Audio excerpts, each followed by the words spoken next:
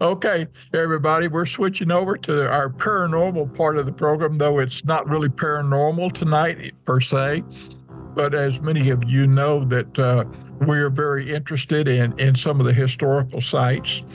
So the author that we have with us tonight, you can see him on the screen, is Dave Dyer. We're going to get to Dave in just a minute. Now, Dave, we normally start off with a prayer, even though we just ended one, but we try to have the podcast split up when we post them. So, Gerald, would you lead us in prayer, please, to start us? Yes. Heavenly Father, we ask that this podcast, Lord, is anointed and blessed, Lord, in your name. In the name of Jesus, we pray, amen. Thank you. Okay, now then, I'm on a disaster relief operation, so I don't have for the Red Cross tonight, and I don't have the materials that I normally have. I have Dave's book, and normally have it where I can put my hands on it. And I've shown it to y'all in several of the videos that I've done when we've talked about this in meetings. The Road to San Jacinto, absolutely. So anyway, Dave has spent a lot of time working on this book. It's a new approach. I like what I've seen in it. And I want to follow his book with our group and go out and visit some of these sites. And I want to give his publishers some feedback. So first off, I'm going to go ahead and introduce Dave Dyer. Dave, thank you for joining us tonight. If you would, tell us a little bit. You're muted. You want to turn your mic on? There we go. Okay. Can you hear me now? Yes, sir. Hear you loud and clear. There's always a different button to push. Isn't that the truth? Well, I want to thank you for writing your book. Thank you for being a guest with us. And if you would, how about sharing with us some of what motivated you to write this book and how you came up with this idea, and explain a little bit about what your book tells us. Okay, well, thanks. Yeah, John and I met at the San Jacinto Monument. I was giving a talk out there on Houston's trip to San Jacinto. There's been an awful lot of work on the San Jacinto battle itself, but that was literally like an 18-minute event, and everything was set by the time they got there. The thing that interests me, the 42 days leading up to San Jacinto, all of the trouble that Houston had to go through, all of the planning, all of the issues he had to deal with, all the decisions he had to make. The 42 days leading up to it are really a fertile ground for historical research. And they really haven't been researched as thoroughly as the battle itself. So I use this as a pandemic project for me. Like everybody else, I needed to get out of the house. And I said, well, I'm going to go out to Gonzales, where the Army first formed. And I'd never been to Gonzales, even though I like history. I said, I'm going to see what's happening there. And I went to Gonzales. And then I said, well, I wonder where they went after Gonzales. And I did a little research and I went to that spot. And then I said, well, where did they go next?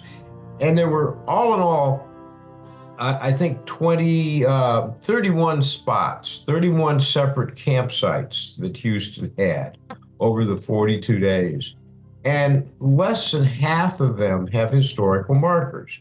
So people are losing contact with something that I think is a great historical resource, a great cultural resource, to know what went on there, what was the motivation of the people, how many people, what was happening throughout that trip. So I set out a plan where I would visit every site, and what I would do to identify them, because if they weren't fully identified, I read the primary sources that were written by soldiers who were there at the time, not the secondary sources. And by the way, if you look in the bibliography of the book, it's broken out into primary and secondary sources.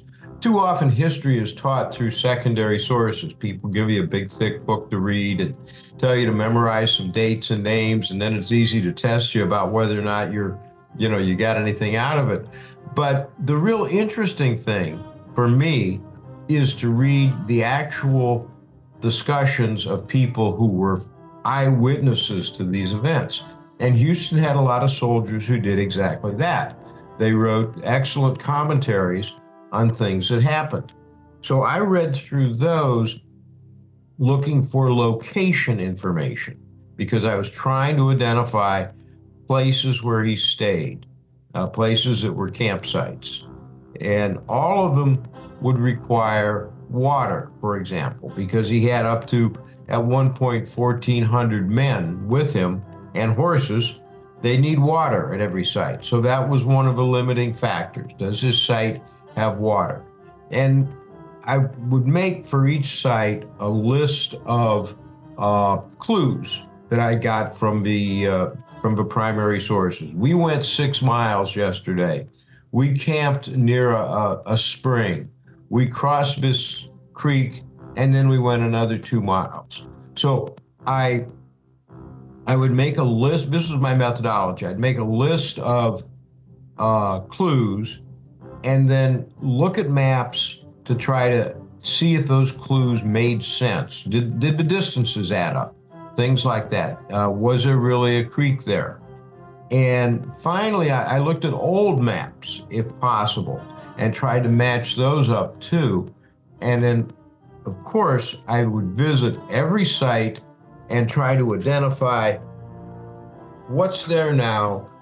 Was any of that possibly stuff that was there when they were being chased by the Mexican army across the face of Texas? And that was for a 42-day trip that Houston had, and it was 42 days where his life was at risk every day. If the Mexican army had caught him, he would have been a dead man, and many of his soldiers, most of them probably would have been killed. And they were under complete stress all the time. So that was my methodology, to identify every campsite. Some of them are in public areas, parks, things like that you can go to easily, roadsides, some of them, and some of them are on private property where I didn't try to get entrance. I could photograph it maybe from the street, from the outside, but I didn't try to get an entrance to all of these private residences that might have some campsite. And a lot of these people one of them I actually do know because I'm involved with archaeology, and I did some archaeology at one of these sites. And they wanted to keep their site very secret because once somebody finds out about it, then it becomes a target for relic hunters who will go in and just dig things up and look for things. So there was a big concern of privacy. But anyway, I tried to identify every site. I think I did. And for your interest in the paranormal, I think one of the things that might make sense for you to look at are sites where very, very intense things happened, emotionally intense, and things that would be memorable to someone's mind, not sites maybe of great strategic importance, but sites of great emotional importance. And so I've got 3 actually that I'm going to recommend that you visit.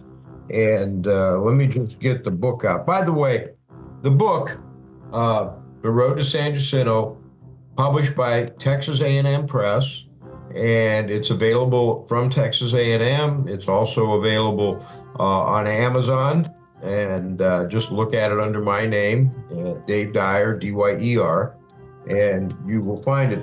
And one of my models, by the way, speaking of other books, this was a book that I loved, and it was written by a British historian called Michael Wood, and he had a TV series out of it. Now, they're not going to make a TV series out of my stuff because I'm not as charming as he is, but he tracked Alexander the Great across Asia, and he tried to visit the exact places that Alexander the Great went. And I love this.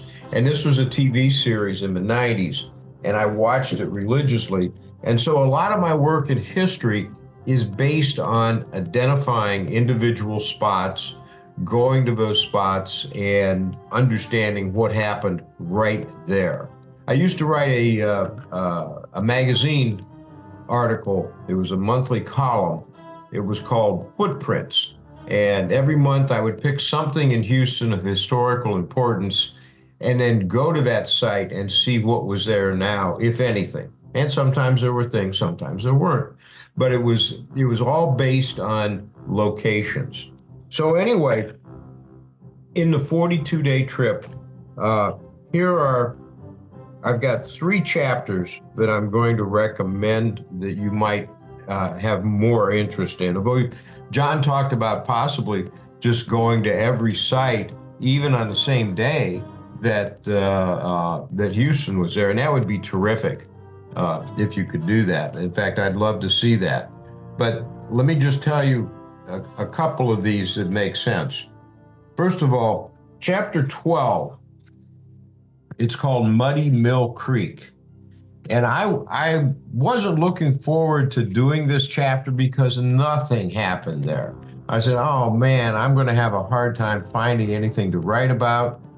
And when I started reading the journals of one of the people who was there, it turns out that in the middle of they were only there one night, but in the middle of that night, one of the soldiers passed away. He had probably had cholera. It's not, nobody ever, of course, correctly diagnosed him, but he probably had cholera. And one of the soldiers said he woke up in the morning to the sound of a grave being dug outside his tent. So the soldier who passed away was buried in an area in a grove of trees. And I went there, and it looks like it's on private property. I'm not absolutely certain it's the same grove of trees, but I did photograph it, and there are GPS coordinates for finding it. By the way, again, the methodology for the whole book, this is designed as a self-guided field trip. So the way you use it, you read the book, read the chapter, and then you go to the QR codes. At the end of each chapter, there will be a QR code. Put your phone over it. It pops up Google Maps, and Google Maps gives you directions to that specific site. And then when you're there, there's another link you can click that will give you a podcast of me reading that chapter, because nobody's going to want to carry a book around and read it while they're at a site. So you can hear it on your cell phone, rather like one of these tours at a museum where you're walking around and it gives you the background on the art that you're looking at. And that's really my approach to Texas history. My favorite line in the book actually is the very first line of the introduction, where I say that the Texas countryside is like an open air museum. And that's the way I treat it. There's history hidden everywhere, and it's not curated for you like in a real museum. So anyway, I would think you might look at chapter 12. I think that's an interesting one that could generate a lot of emotional activity. Also, chapter 14, it's called Basic Training on the Brazos. Houston found what he considered to be a safe place and stayed there for a couple of weeks. The soldiers were all volunteers. They very rarely had any military experience, and he needed to train them and drill them and in the mud. They were all living in deep mud at the time. And sure enough, a couple of them decided that they were going to desert, that they were going to leave. And that was pretty common. So Houston decided he's going to make an example of these 2 guys. And he ordered them to be shot. And one guy was a younger guy named Scales, and the other guy was an older guy named Garner. Well, everybody liked this younger guy. He was a very personable, nice young kid. So very quickly, Houston relented and said, okay, we won't shoot Scales. We'll treat him differently because he's so young. And on the other hand, the older fellow, Garner, nobody liked him. He was kind of a villain. And so they said, we don't care if you shoot him. So they prepared to shoot. First of all, they let Scales off, Scales, by the way, at the first opportunity, ran off again and was never seen again. I tried to track him down in Texas history, but could never find anything about him. So he vanished for a second time. But Garner, they were getting ready to shoot him. They had dug a grave at this site in chapter 14, and they were getting ready to shoot him when Houston sent an emissary with the notice to, okay, let him off. Don't shoot him. You know, Houston had decided essentially that he needed a villain. He needed every man in his army that he could get. So this guy was let off. And it turns out he went on to be a very successful soldier at San Jacinto and contributed greatly to the battle. So that would be a good site, I think, to look at for some potential paranormal activity. And then finally, chapter 25. I know many of you, I'm sure, know Texas history, and there's the famous story about Houston burning Vince's Bridge just before the battle started. And this was supposedly to prevent retreat from any of his soldiers, but it was also, more importantly, to prevent any reinforcements coming across that way on the Mexican side, because there were other reinforcing armies out there. At that site, it's a good site to visit, first of all, because there is a historical marker. It's obvious where it is, and you can get to it easily, and you can walk right up to the edge of the bayou, as I did several times. And it's, now, why would it be interesting? One of the things that I found out in reading about it is that the Mexican army had a hard time crossing the bridge when they were going to San Jacinto, because the mule pulling their big cannon, the Golden Standard, the mule absolutely refused to go over that bridge. And they slapped it and beat it and did all of the things they could do to try to convince a mule to do something. And the mule refused to go. And so they actually had to send the mule and the cannon a couple of miles downstream to find a shallow place to ford where they didn't have to use this bridge. So I don't know. Sometimes, you know how animals might see things that we don't see? Or you know how you ever take your dog out for a walk and you know he's seeing something or hearing something or smelling something that you don't see? So I don't know, but that mule had some sort of action on that bridge that I think if I were a paranormal investigator, I would at least want to think about that.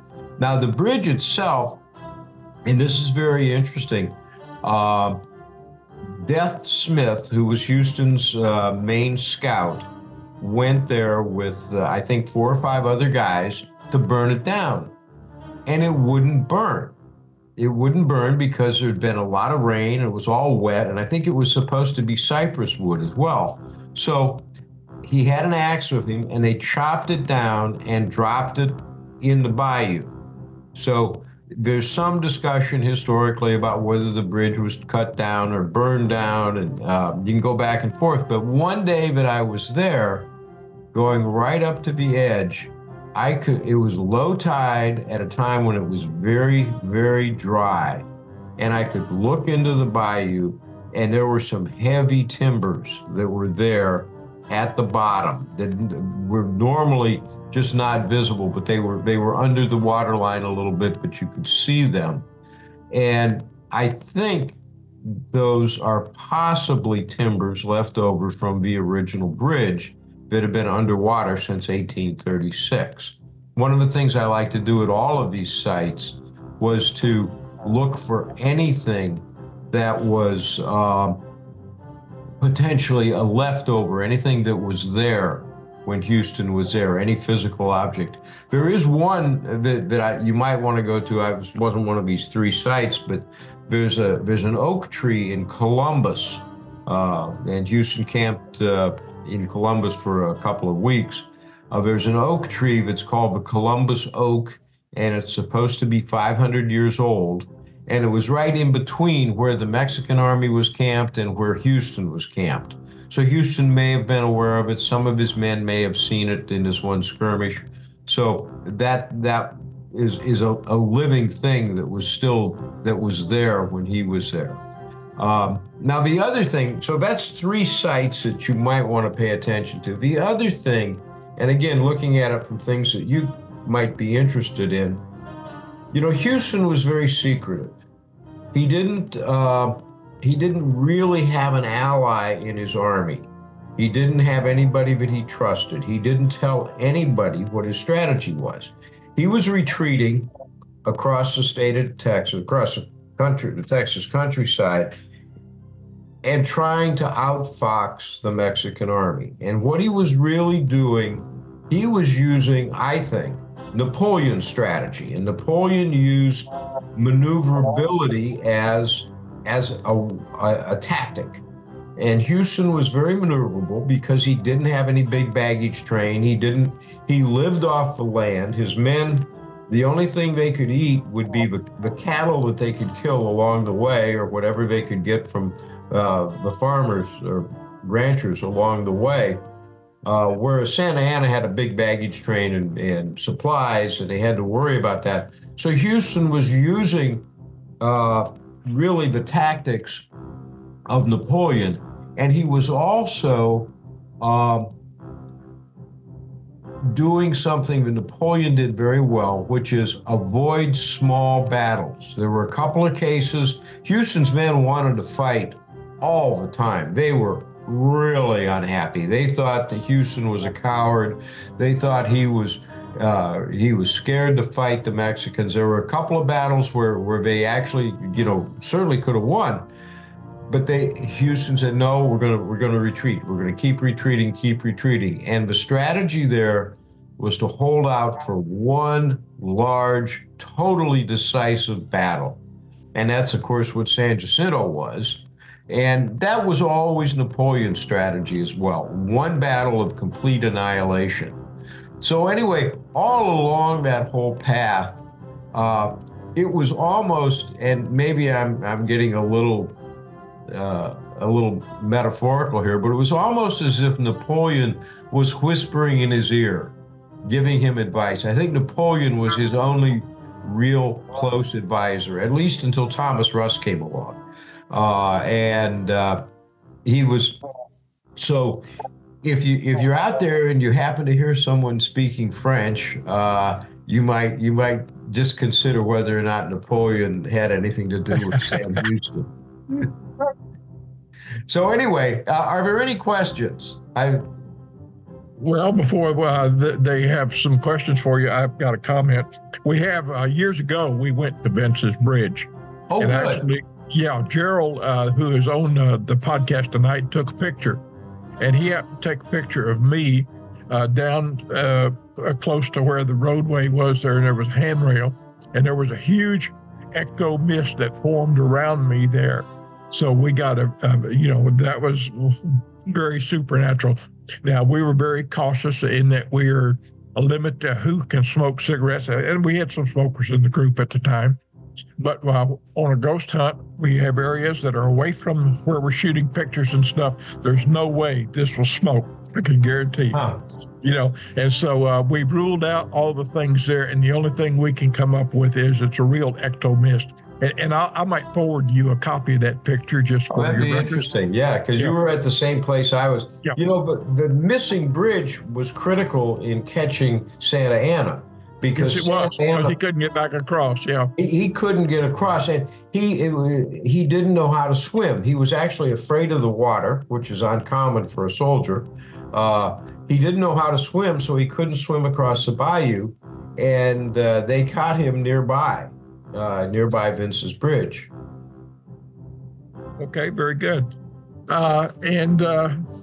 So I did want to make you aware that we did, and we have visited that particular site. And That's good. Well, I picked one. I thought that would be a good one. Yeah, it is a good one. And I would encourage other paranormal investigators to investigate that site. And we're certainly going to check out the sites you recommended to us.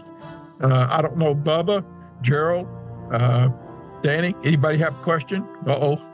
Who did we lose? We lost Bubba. No, John, I don't have any questions. He's pretty much explained it. Thank you for that. I'm ready to go. Let's go hunt those places, man.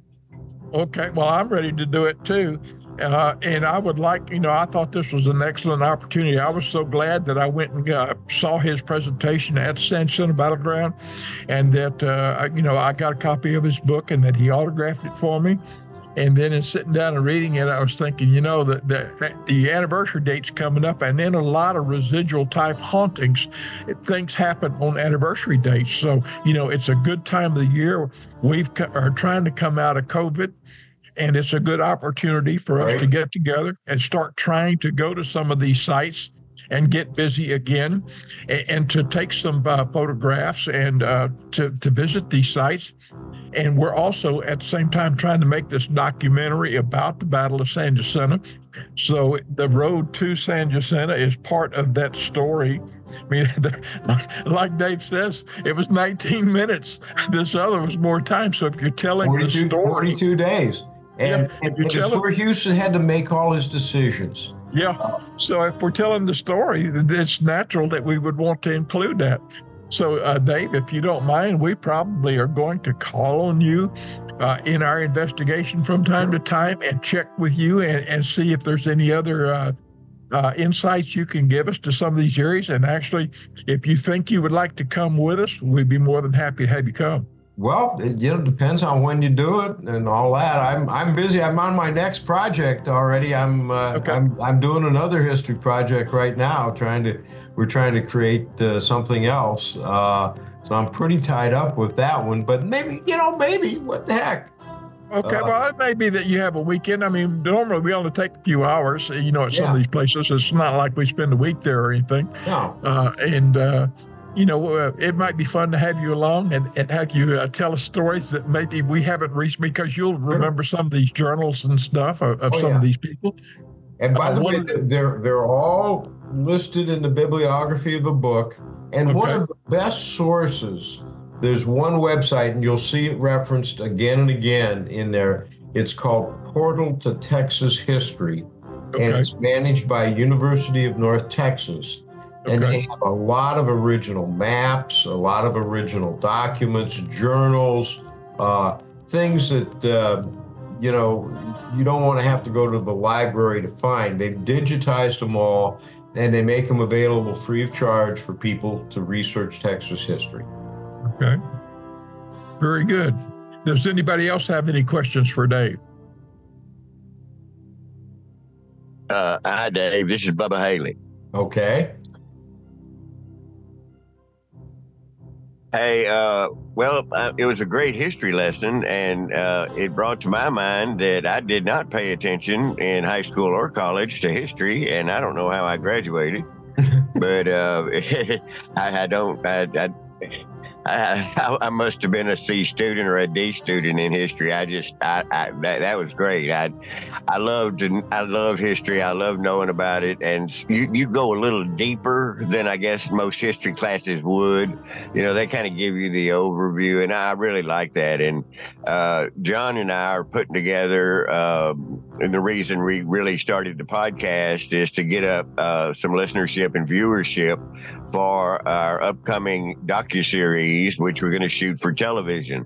And we already have some networks, including Roku and Hulu and Strike TV and all of these that are going to put us on.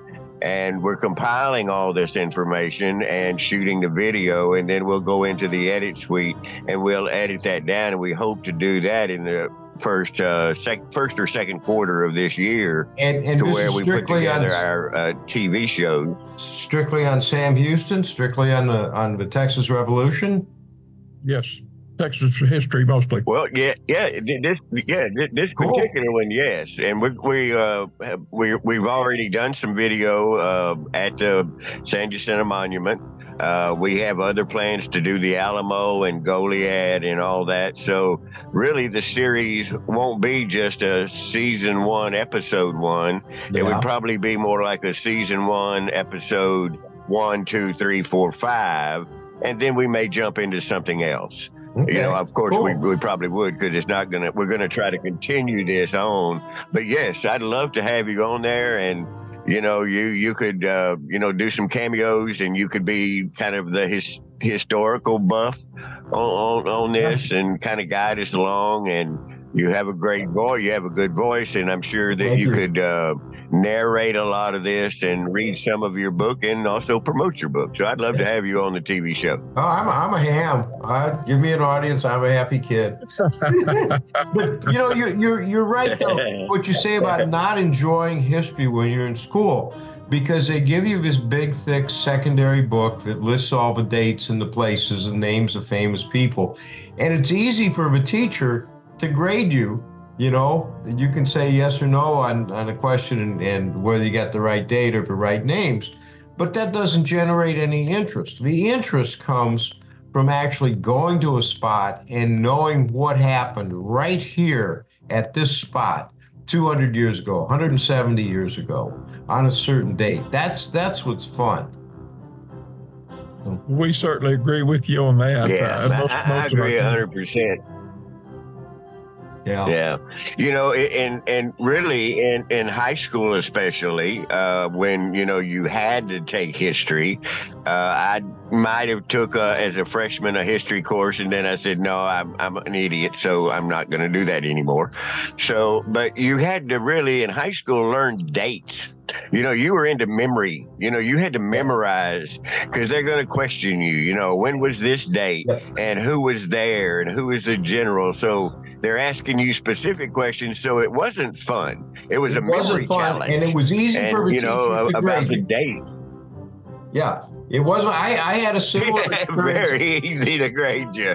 I grew up in Fort Wayne, Indiana. And I thought Fort Wayne was the worst city in the world, and that nothing had ever happened there. And there was this low spot on the river about half mile from my home where we used to play as kids, and throw rocks at beer bottles and toss each other in the river if we could, and, do all the stuff that 10-year-old kids do. And I never knew that there was anything that had ever happened there. But it turns out, after I left town, after I went away and moved to somewhere else, I read a little history, and that exact spot in 1740 was very important for the French fur trade. And that was where the Indians and the Frenchmen cooperated, and the Indians collected a toll when the French fur traders would pass through there, and the Indians became rich, and the French fur trade went on through there, down the Ohio River, down to the Mississippi, and across the ocean to France. But it all went through that one little area in Fort Wayne where I thought nothing had ever happened. And if I'd known about that in high school, I'd probably still be living there, because I think it was the coolest place in the world.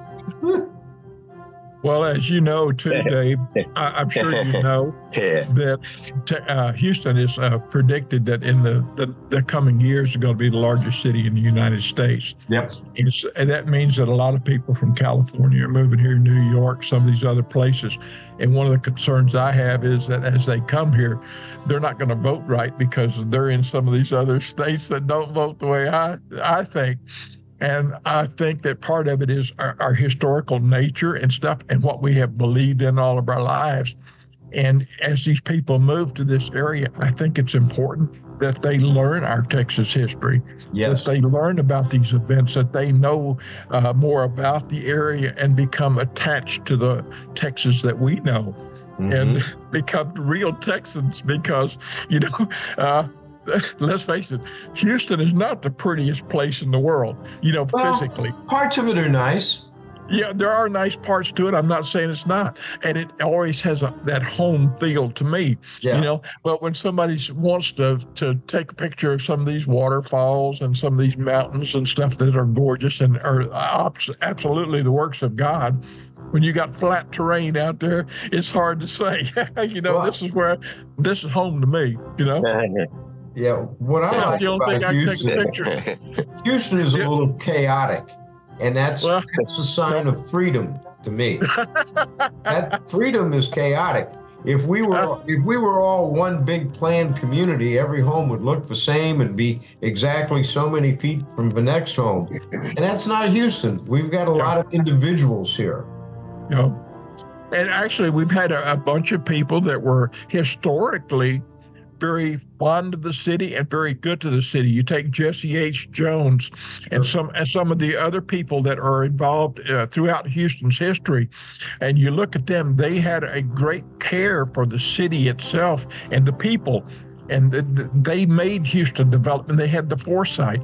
Some of the fathers that when I was in high school and stuff that were the leaders of our land, they got Lake Houston, they got Lake Conroe, they got Lake Livingston, and all this water is becoming very short in supply. Yep. And their foresight has provided us with things that we need.